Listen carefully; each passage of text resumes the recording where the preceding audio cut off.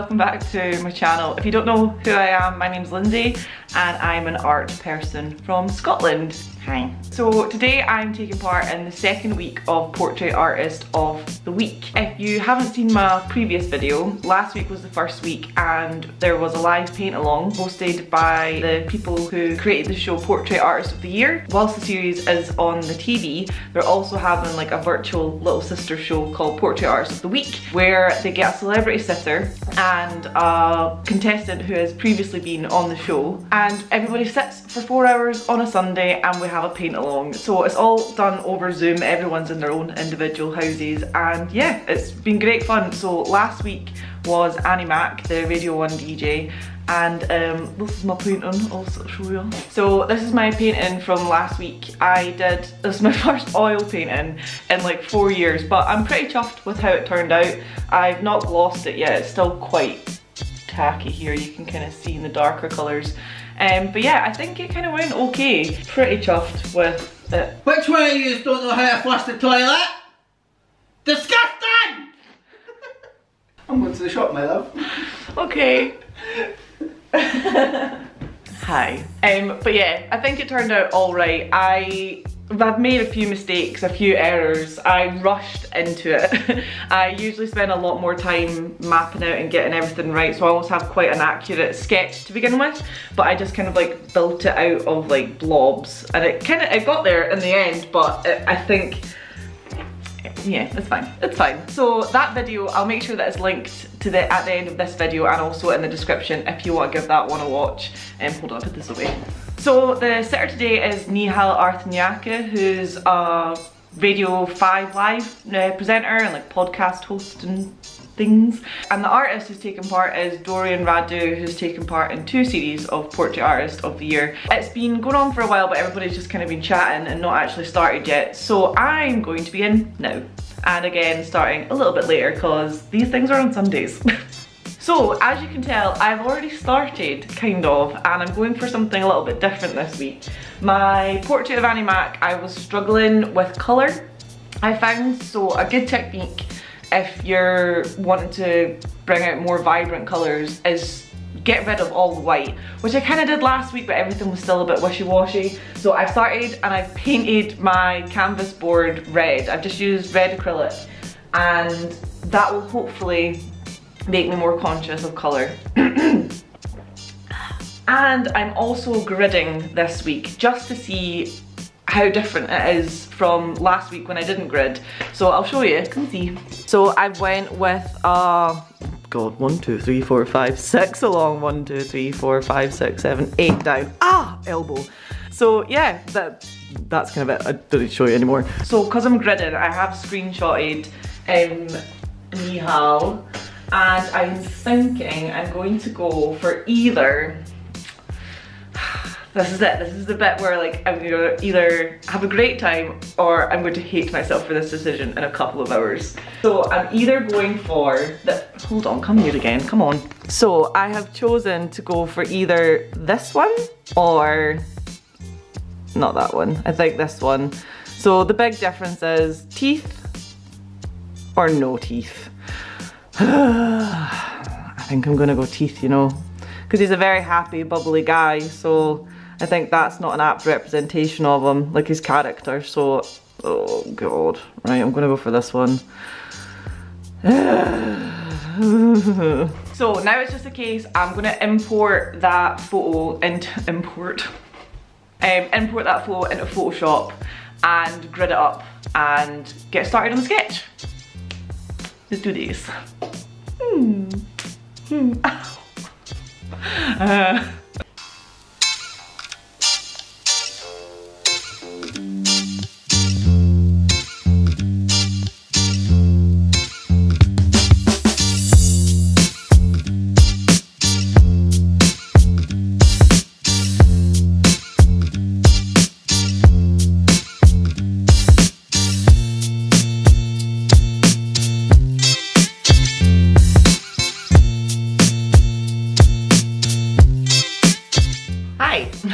So I finished the sketch, although I'm kind of conscious that you can't really see it because of the graphite of like the pencils reflecting off the window, but I'll kind of show you.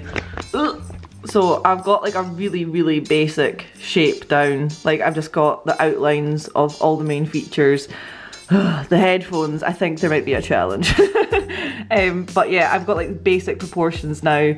But the thing when you do a sketch is that you lose the sketch almost immediately once you start adding paint, and then you've got to just, so it's just basically a helping hand to begin with, but then you won't see it at all. You still have to rely on your eye and checking the reference photo all the time. So I think I'm going to get started and put some paint on. So I think, let me start. I think I'm going to go with, let me check this is clean. Ooh. So I think I'm going to start with this cheek here. I don't know why. So I'm just going to mix up my colours, just making sure to get like all the undertones in as well. So I'm mixing a bit of burnt umber, burnt sienna, and this colour. What are you called? Yellow ochre, and just kind of gonna put it on.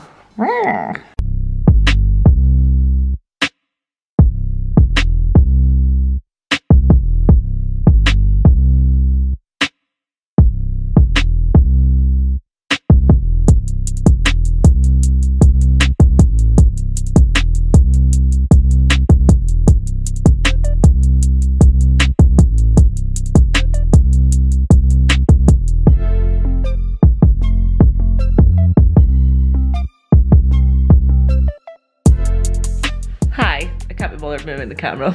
Maybe I should actually. Hi, focus. Hi. So now I'm going in and adding the whites of the teeth, I think. They're, apart from the whites of his eyes, the brightest part of the painting. And I was just working on the mouth and I was like, this will be good for the rest of the portrait if I nail the colour of the teeth, because they're the brightest part, so then everything else will be in reference. I've just kind of went quite neutral so far. There hasn't been many darks and there hasn't been many brights. So I'm just going in and adding the teeth now. So I'm basically just taking titanium white and then mixing ever so slightly a little bit of that yellow ochre colour. Because you don't want to make the teeth too white that it looks like Rylan, but then you don't want to make them too yellow either, because then he has lovely white teeth and I don't want to do that. So I'm just going in and adding them now. So just thought I would explain that to you.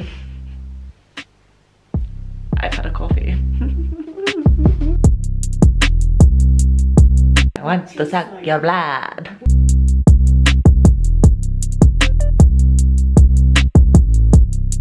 Hello. So I'm now going to add in his eyebrows, I think, and then that was probably going to lead the light. I'm going to add in his eyebrows, and then I think that's going to start the eye details. I've added in quite a bit of dark in like the corners of his mouth, and I think I'm going to try and keep that tone. I've not got black on my palette at all today. I'm just going to try and darken everything with blue and green and burnt umber, I think, and just try and keep that, stay away from black, and because you tend to, once you've added in black, it tends to muddy things. I maybe will sometimes use black if I'm doing like the pupil of the eye, or maybe just to make that brown a little bit darker because I can't quite get it right. Because when you look at something that is black, it's not black because it's got something, it's got the light reflecting off of it. It's maybe near a blue surface, so it's reflecting blue, or near a red surface and it actually looks more red. So yeah, just chat and shite. Right, I'm gonna do the eyebrows and eyes.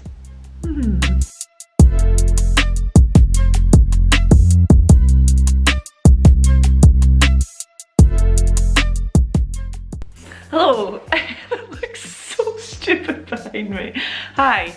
So I think I've been working on it for roughly 2 hours now. I had to charge my camera for a little bit, so I went ahead and started working on the eyes and then adding in like the dark tones of his hair and like one side of his headphones. But yeah, I've really been enjoying it. I think having the grid down initially has really helped me with proportions and likeness and stuff, and I'm just trying to get down all of the colours as much as possible in quite a flat way.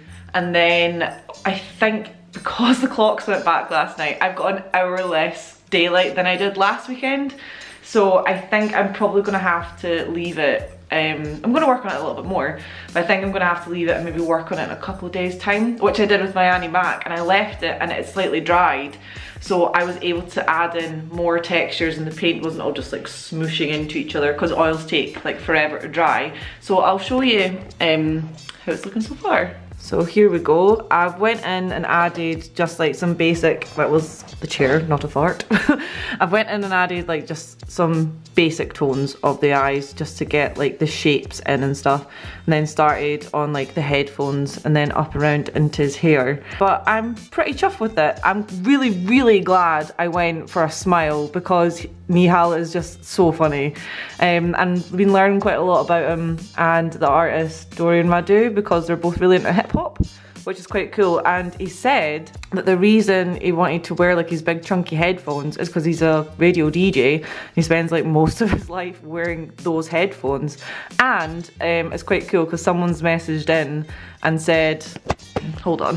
Folk are messaging on the Facebook page and someone saying, I'm so glad that you're wearing headphones because I hate drawing ears. So it's just so cool, like the same experience as last week. I think I said it last week. It's just like everyone's having the same experience but they're all turning out totally different. I'm so glad that I've painted it red as well. I think it's really, really helped with his skin tone because he's got like really nice pink cheeks.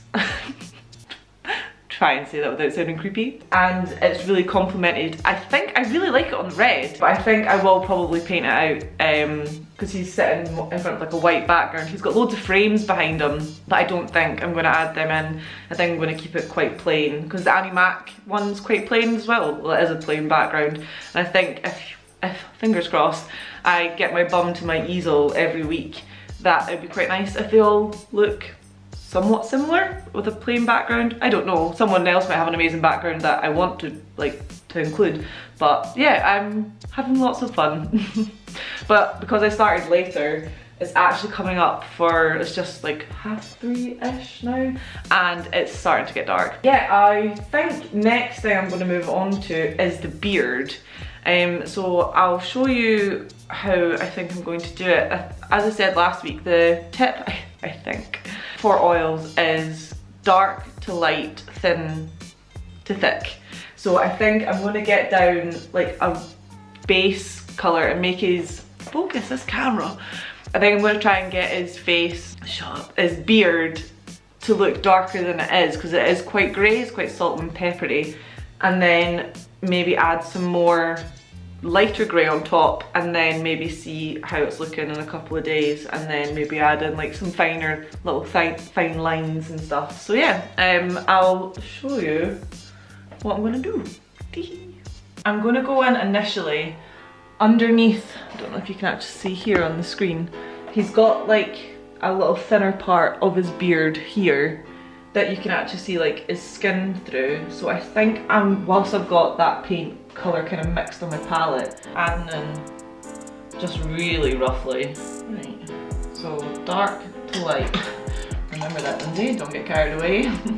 I probably will completely abandon that theory, but we'll just try anyway. So his darkest parts of his beard are definitely in the moustache area.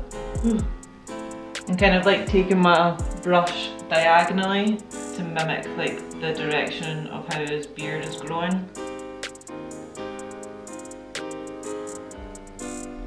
Where it kind of joins up to his hair, and then it kind of falls all the way down this way and kind of has the shape of like his chin. Oh my god, I don't know if you, wow, I'm close. I don't know if you can hear my neighbour's phone just going, pick up the fucking phone. I'm not adding more paint to my brush, I'm just trying to get a bit of dark down so that when I paint the lighter colours on top, these will show through underneath, like so. And then I'm just gonna crack on with this because I'm absolutely, why am I so close? Hi. Out we go, out we go now. I'm just gonna crack on with this and I'll give you a wee time lapse and then I shall report back to you soon. Bye.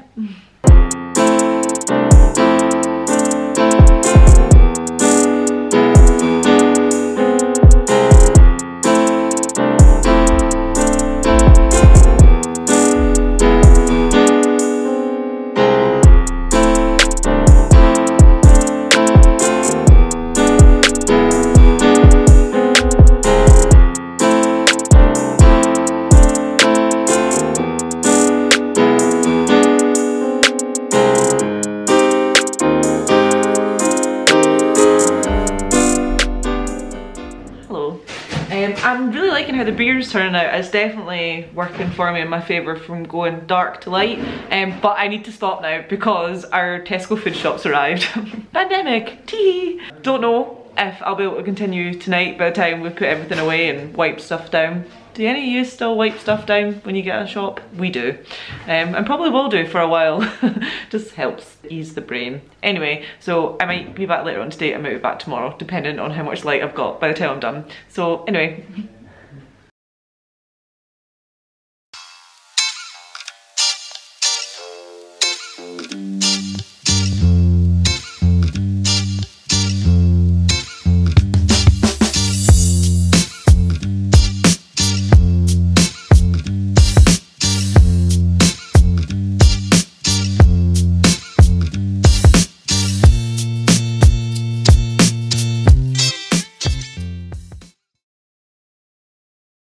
Hello and welcome back.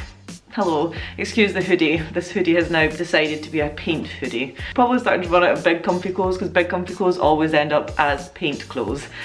So hello, you'll have just seen that I made a bit of a big change to the painting yesterday, so today's Thursday now, and I painted out all of the red, so come see, doing the weather. So I've painted out all of the red and replaced it with this like a light blue grey colour, but I think I will darken it a little bit because it looks a little bit too much like a passport photo. And then I went in and put like really basic tones down for his top, went round, finished basic flat shapes of the headphones, and kind of just been tinkering with the skin tone, making sure I add in like different colours, like properly looking to see like where's green, where's more yellow. So like around here there's more green and green here, and then I went in on the beard and added like a lighter white. But I think now that I have painted the background light, that I can put more highlights on top of the colour. I don't want to make it too wishy-washy and lose the reason why I was painting on a red canvas to begin with, because the red canvas has given me more vibrant colours. But now that I've got a source of a lighter colour, it does make everything look a bit flat. So it's the darkest day that Glasgow has ever had today, I think. It's not got light. Ooh. This camera. Oh boy. Excuse me. Hi. Right. So yeah, today is the darkest day. We've not had any daylight today at all. So I'm gonna just try and work with what I've got because the painting deadline is tomorrow at 2. So I want to get it finished today, I think, and then gives me time tomorrow to photograph it, because that was the thing that I forgot about last week, how difficult it is to photograph a painting. So I want to give myself plenty of time and get it up way before the 2 o'clock deadline. I don't know why, I don't have any expectations of it. I just would like it to be, I don't know, I want it to be part of the collective. I don't know what I'm saying, shut up. Hi. I'm just gonna kind of crack on, I think. I don't think I'm gonna speak much more, and then I'll just show you it when it's finished. Please.